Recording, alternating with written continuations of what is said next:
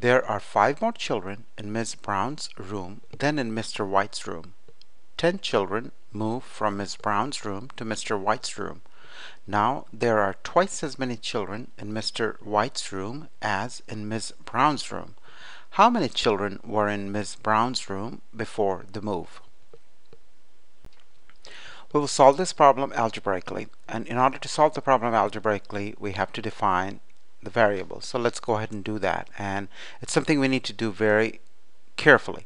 So the very first line of the question says there are 5 more children in Miss Brown's room than in Mr. White's room. So if Mr. White's room had X children, Miss Brown's room must have had X plus 5 children originally.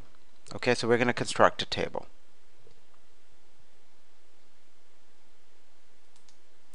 Okay, then what happens? This is what happens.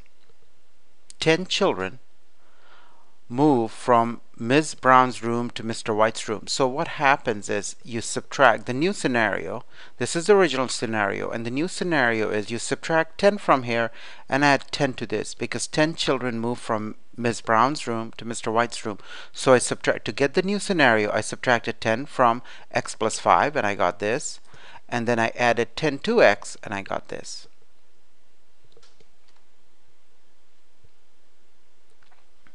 And on the next slide I just did my math here. So let's go back. I had 5 minus 10, and 5 minus 10 is minus 5, so I'm just going to write minus 5. So now I have the original scenario in both classes and the new scenario in both classes. Let's read the question once again. Now there are twice as many children in Mr. White's room as in Ms. Brown's room. So the first question I'm going to ask is, which classroom has more students? Mr. White's classroom has more students. The question says that, and you can also see it from here. It's 10 more than x, and Ms. Brown is 5 less than x. So Mr. White's classroom has more children. Also says that Mr. White's classroom has 2 times as many children as in Ms. Brown's classroom. What does that really mean? Now this is what it means. So the new scenario is Mr. White's classroom has twice as many children as Ms. Brown. Now sometimes students make a mistake and they flip these two expressions.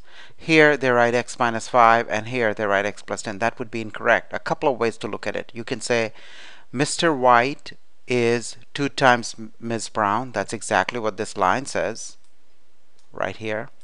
Or you can say the larger number is 2 times the smaller number. So you have to learn to keep it straight.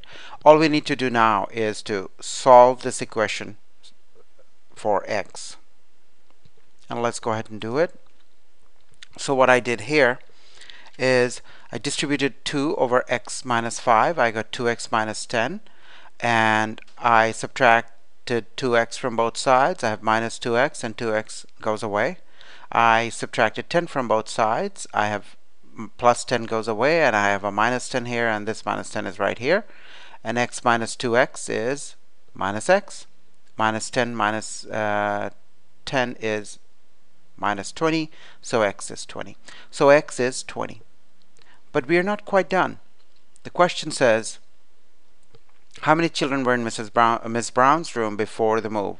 So this is what the question wants. Question wants us to find this, so eventually we have to plug in 20 here, and the answer should be 25. So if x is 20, you plug in x on the table in the right place. Original number of students in Ms. Brown's classroom, that turns out to be 25. So that's your answer, 25.